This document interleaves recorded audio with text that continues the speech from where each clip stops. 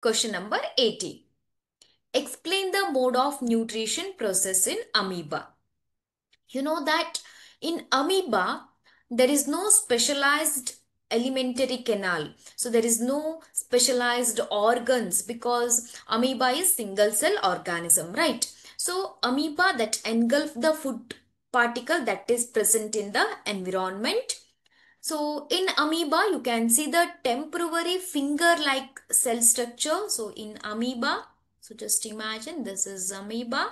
So this temporary finger-like projection that you can see, these structures engulf the food particle. Just imagine there is a food particle.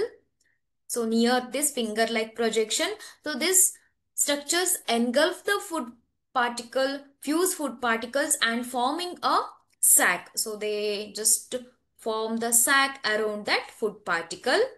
In the alimentary canal, complex food substances are broken down into the simple food substances which are taken then diffused into the cell membrane. The remaining undigested substances move to the cell surface and excreted.